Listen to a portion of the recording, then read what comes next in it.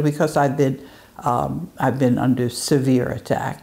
The thing that I've noticed is that what exercises the prefrontal cortex is music. Music is one of the best things you can do to strengthen your brain. And actually, people have they've noticed that people don't get Alzheimer's if they're either singing or dancing. It strengthens their brain, which is nice to know.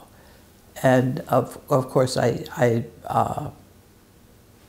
when I was nearly dead, I forgot all of my ability to read music. I had to start from scratch. It was very disconcerting. But the thing about the brain is we're able to make new connections. And so it sort of felt like I was losing my filing system for music. And I had to learn how to do that. And one of the things that was helping me was if I was playing with the metronome. Something about the rhythm was helping me. It was helping me with the music. But I don't mean to go on at great length about me. It's just that I think you need to know who I am, because we all need to work together, and people need to be relaxed about whether there's a likelihood that somebody's going to run off with all the world's wealth. And as long as I'm the overseer mandate trustee, that's not going to happen. And you've seen from how I've acted up until now. I've got a track record. And so, yeah, that's one of the reasons that I think I'm being protected, because you don't want to make a mistake with the next overseer mandate trustee. The way that we work together is we're all in a group. Our brains function in one place. That's also how the mind control works. They are hacking into our brains. It's like a modem, and they like to try to simulate when you're being subjected to mind control. You really can't tell whether it's you thinking that or whether it's what do they call it? It's like a suggestion. But some of those suggestions are pretty potent, and you really do have to be able to distinguish between your own thoughts and the military mind control technology. But enough of us, I think, have also realized how to work ourselves loose from the mind control, and so that the bankers and the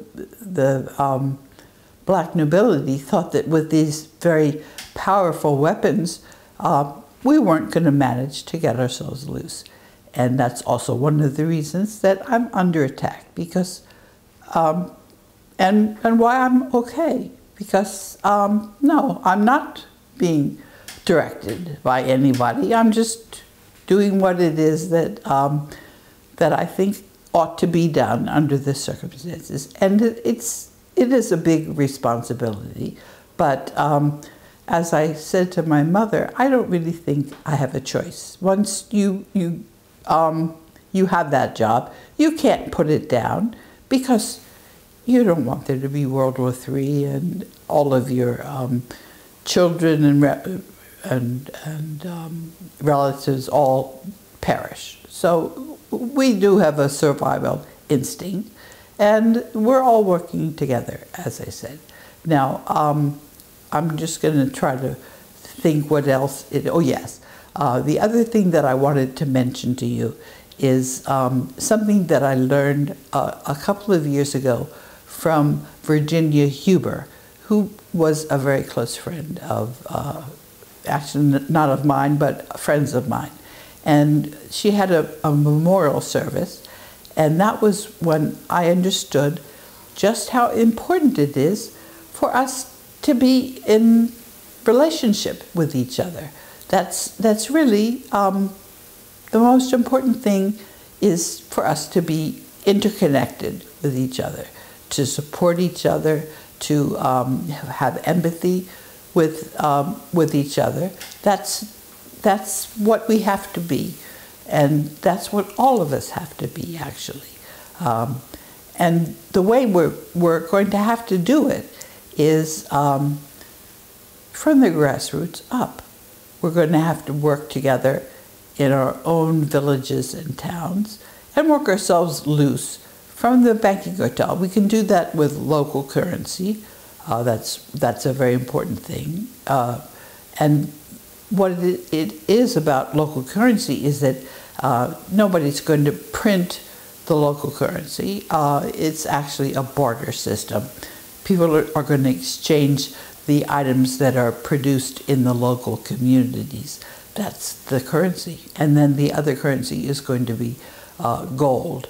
But we can't just mint gold coins because you can't go to a grocery store and buy groceries with quantities of gold. It's got to be subdivided. So there's a way to make gold powder into envelopes, and then you have the exact amount of gold that's on the face of the bill. That's how we're going to do it. So we've already learned how, and how the local communities get the agreement to work with the barter system. There are many communities that have done this, and we just have to choose how we're going to do it. You don't have to copy any local community. You can just select how you want to do it yourself. So these are the main things I wanted to talk about now, and I'll be in touch. We're going to continue because it is important for us to be in touch. And I also want to thank you for giving me the privilege of working with you on this. So, thank you. Goodbye.